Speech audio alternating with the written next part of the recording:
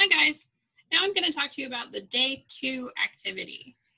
So in your slides, it starts on slide 19.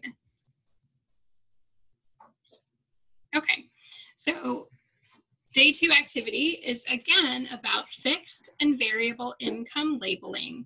So today you're going to want to watch the first video again where I go through all the slides just to help you remember what it is that we did and to refresh your memory.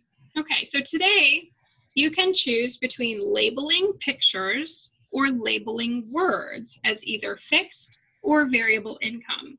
So it's similar to what we did yesterday, but a little different. Let's look. So here are some empty boxes, and around the edges, you'll see some words and images. So you're going to move the images into the boxes wherever you think that they go. Okay, the second choice is just the words.